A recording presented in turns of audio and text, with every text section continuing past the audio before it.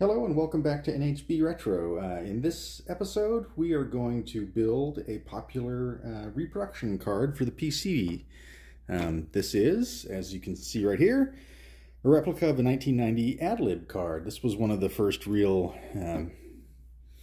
music cards, an FM synth for the PC. In its day, was a very successful product. The real cards of these are very, very expensive. But we are going to take a big old bag of parts about like that and a bunch of PCBs from our friends over at PCBWay and put this together into a working card.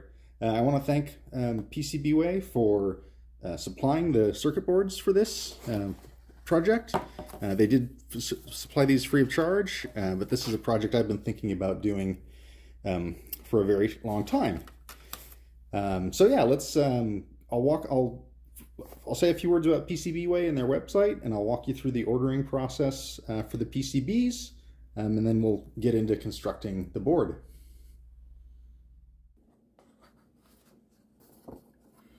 If you aren't familiar with PCBWay, they offer a number of printed circuit board related services, including PCB prototyping, manufacturing, and assembly. They feature easy ordering, friendly expert assistance, and surprisingly fast turnarounds. I believe it took no more than 7 or 8 days for me to get the PCBs that I'm going to be using in this project here delivered all the way from China, which I feel like is really fantastic in this day and age. As you can see from PCBWay's website, they offer a wide variety of other services, including 3D printing, CNC machining, sheet metal fabrication, and even injection molding. So whether you need a small batch of prototype PCBs or a full production run of fully assembled parts, PCBWay has what you need. Definitely check them out at PCBWay.com. One of the features of their site that I find really cool is this shared projects section that they maintain. And this is a place where people who have used the service to have their own PCBs made have uploaded and shared the files required in order to get those PCBs made. And it's in a searchable project organization here. So there's a lot of projects in this section that are really great for people in our hobby and people doing just what I'm doing today, which is creating a project essentially from scratch. So let's go to the shared project section right here, and I'll show you how I found this project that we're going to be doing today. So first of all, I go to the PCBWay shared project section. I go to the search section, and I just typed in AdLib here, and right away I find a project that's been shared for exactly what I wanted to do, which was recreate a reproduction of the 1990s AdLib card. And so here you can see the person in this case has linked to the original project on GitHub, which is great. You can go there and read all about it, or even get the source files if you want to. They even go so far as to providing some links of where you can get some of the long out of production Yamaha chips that are required.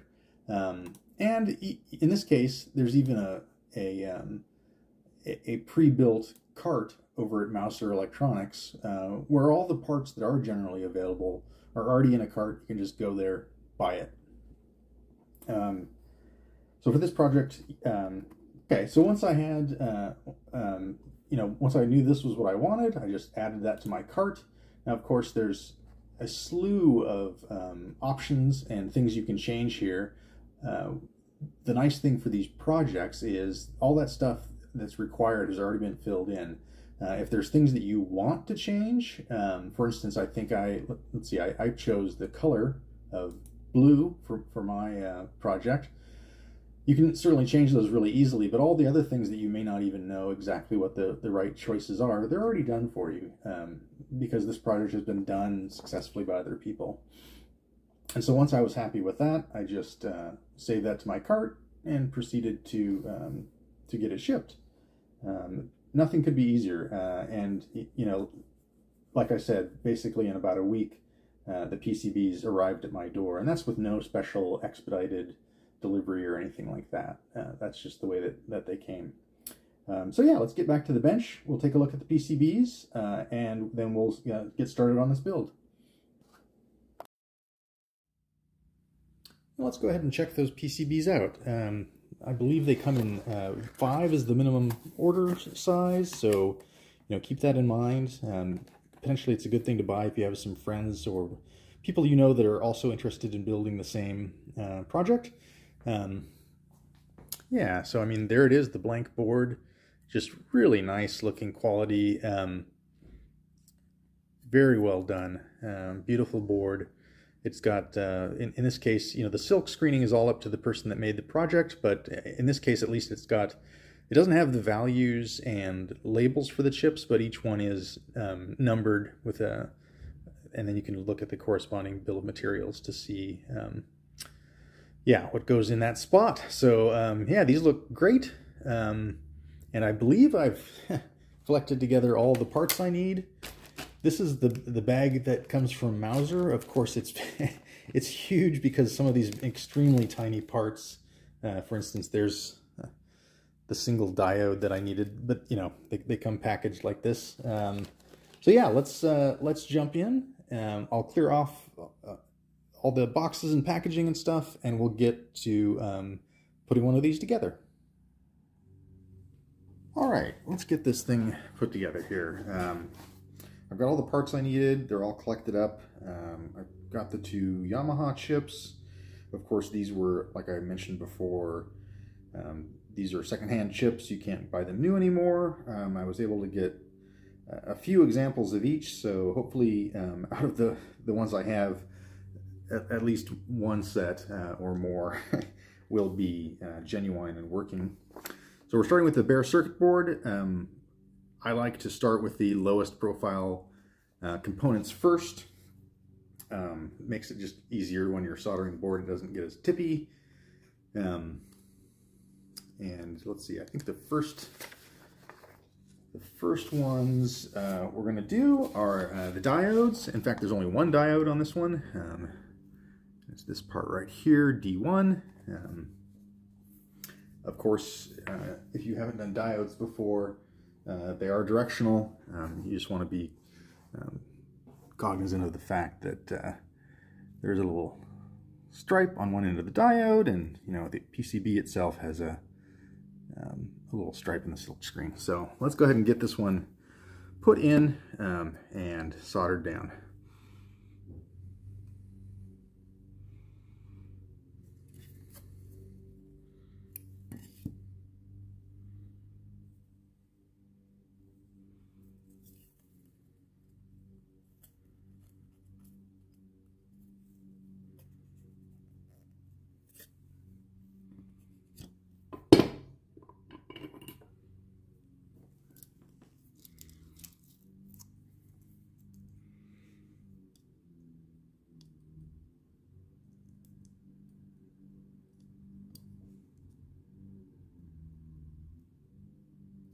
And once again, I've forgotten to turn on my fan. I'll do that now.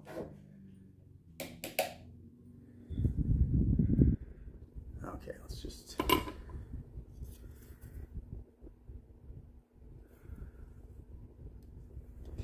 All right, let's go ahead and start getting some of the resistors in. Of course, these are not directional, but I do make some effort to get them all in the same direction. Let's just see what we got here.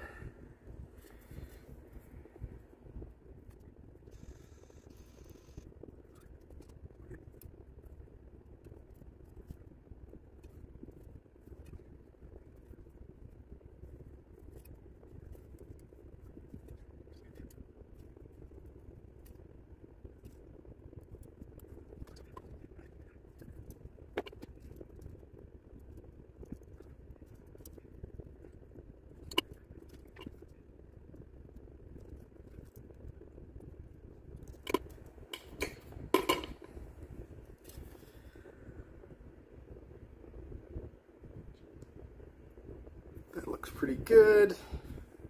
So there we go, our first resistors. We'll just clip the legs off here, and we'll be ready for the next set of resistors.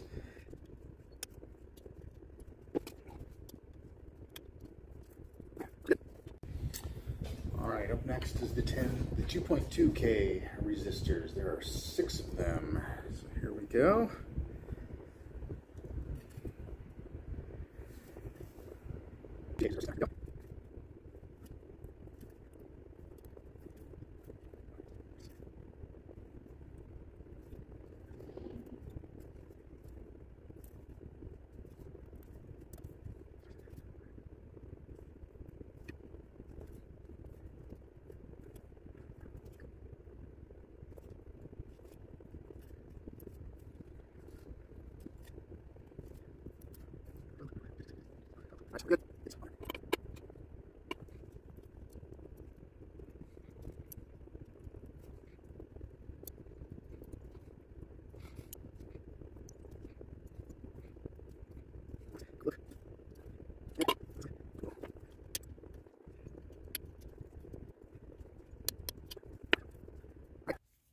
All right, let's go ahead and get these next 2 resistors soldered in. These are the 8.2 kilo ohm resistors.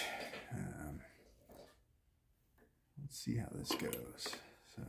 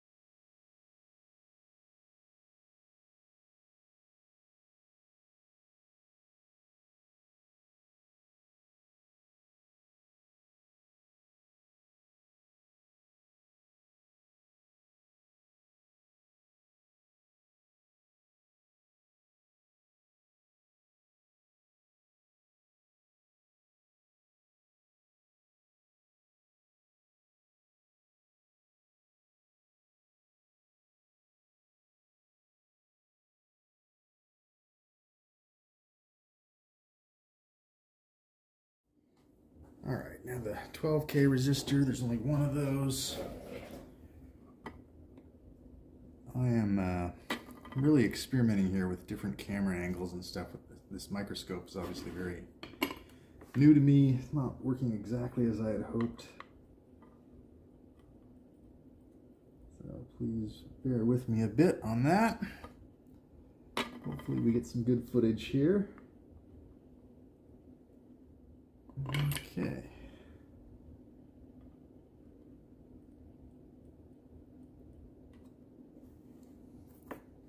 Yeah. All right, up next, I think I'm going to do the sockets next. It seems like the next lowest profile. There are quite a few here. Well, relatively speaking. Obviously the main thing is to make sure that the notches line up with what's on the circuit board, so that we can get the chips populated the right way around.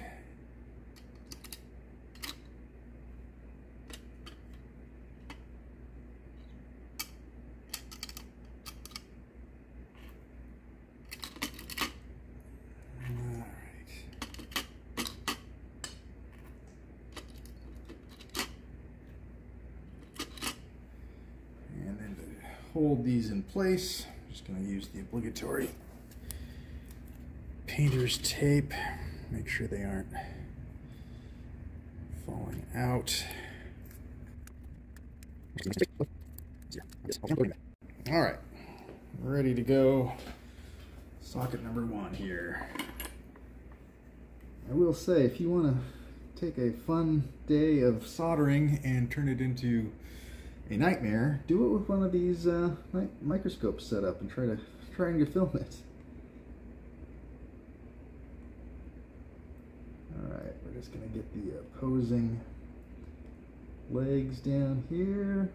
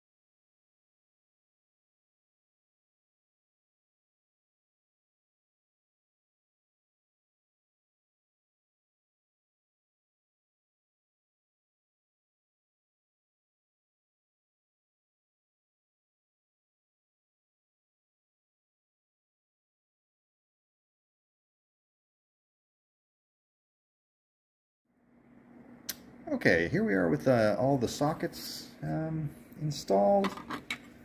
Again, sorry for the video capture of the soldering. I'm just really struggling with this new setup that I have here, and it's a little bit less than ideal, but we're getting it done. So all the sockets are in. I'm going to move on to the capacitors. Actually, let's go ahead and get the lone transistor populated here, and you just want to, of course, match up the shape of the transistor with the shape of that is indicated on the silk screen.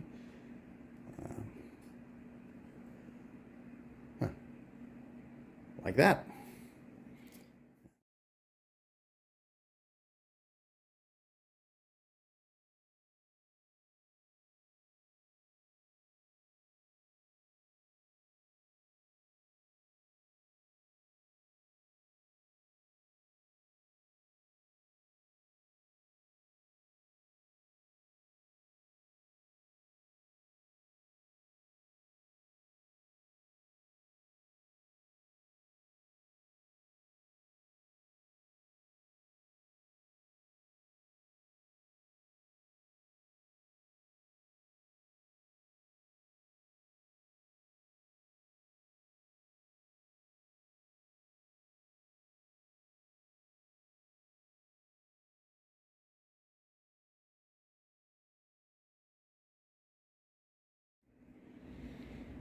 Alrighty, we're starting out with these 0.1 microfarad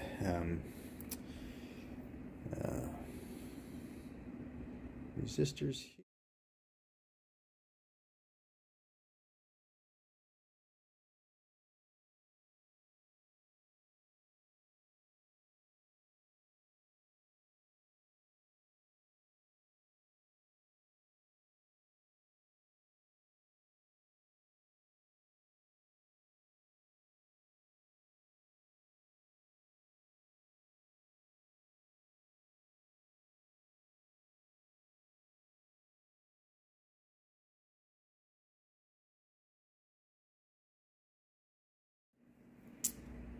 Okay, and here we are with all the 0.1 microfarad ceramic capacitors in place.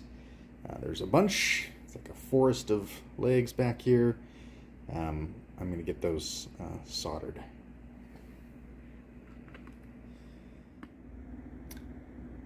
Alright, now we have all of the ceramic capacitors in, and we're going to move on to the tantalums. Now, of course, while the ceramic capacitors do not have polarity, the tantalums do. So we'll need to pay extra close attention to the places on the circuit board where they're clearly marked plus, and otherwise, yeah, they will pop when they get power through them.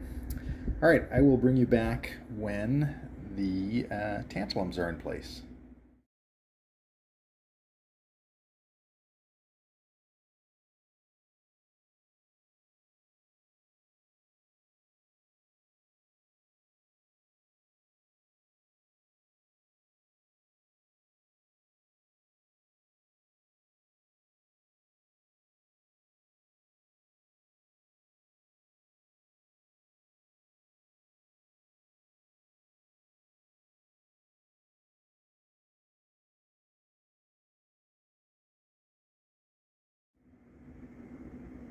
And with that, all the tantalums are now in place, hopefully with the correct polarity. Yeah, we're getting really close to the end here, guys.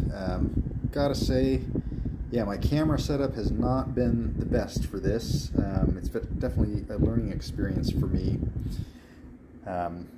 Okay, up next, I think, let's see, we might be down to just the one electrolytic.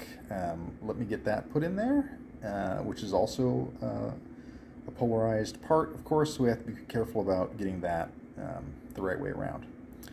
Let me get that done, and we might be real close here. And there's the card with the all the components populated and soldered in place. I got the I just did these the controls and the output here off camera. The only thing left to do now is to drill some holes in that mounting plate. and then get it attached, and then populate the chips into it.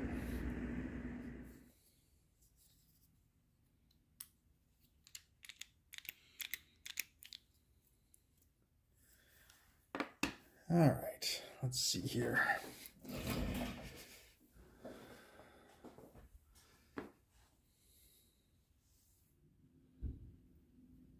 And again, being careful to get the chips in there in the right orientation. All right.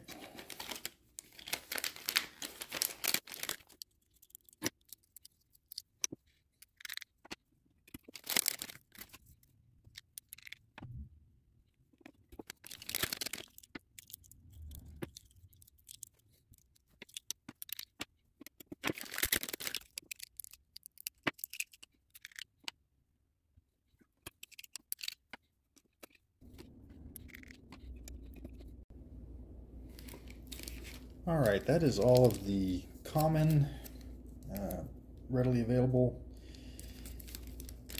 parts in there, the chips. Now, let's put in the Yamaha, the chips that are long out of production and therefore are new old stock. I wish they are salvaged, recovered chips. So let's see, this is the YM31 this is the YM30148B, little teeny chip, goes right here, and then the main chip here that's the one that's most sought after and hardest to come by, I guess. This is the YM3812, the heart of the card.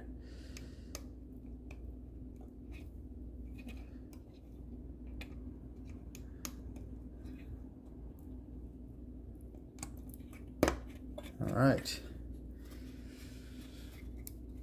All right, well, there it is. It's all together. It was kind of a slog, honestly, just mostly because of my unfamiliarity with the filming setup that I have here and just kind of the experimenting that I've gotten, that I had to do to kind of get things rolling. The end bracket honestly did not come out very good. I should have followed the mantra of measure twice, cut once. I did not, but there it is. It's all together. Let's see about getting it tested. I'm going to go over it, very carefully with a magnifying glass first, and then, yeah, hopefully we can hear some AdLib sounds.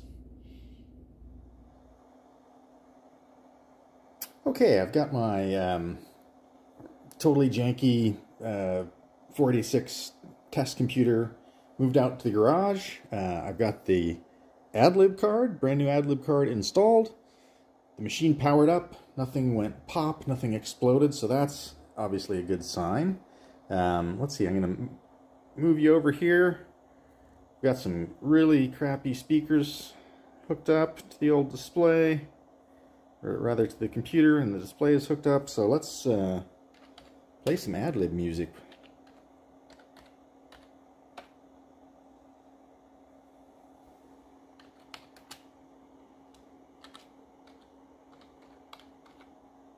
This is just the default jukebox that comes with the AdLib disc. Running in glorious CGA. Let's see here. Let's just go with Vivaldi to start out with.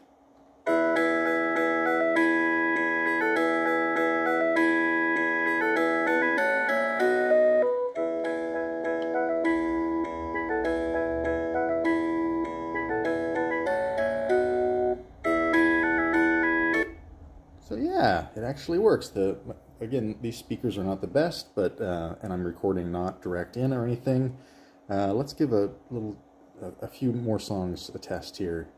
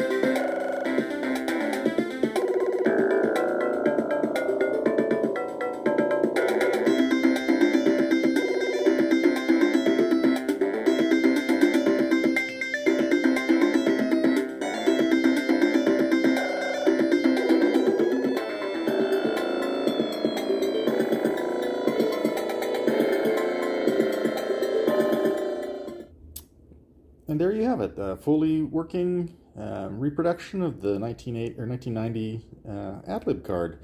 Super fun project. I want to say again, thanks to PCBWay for supplying the circuit boards. It was a little bit hectic getting this together and trying to film it at the same time. You probably noticed a little frustration on my part, but in the end, it all worked first try. Pretty simple project as far as soldering goes. Not really that many things to it. Probably the biggest challenge is finding the two Yamaha chips, which that can be done, of course. eBay is a wonderful thing. Yeah, so hopefully you enjoyed following along. Let me know in the comments if you did. I plan to do some more projects like this in the future. Again, thanks for watching, and I'll see you on the next one.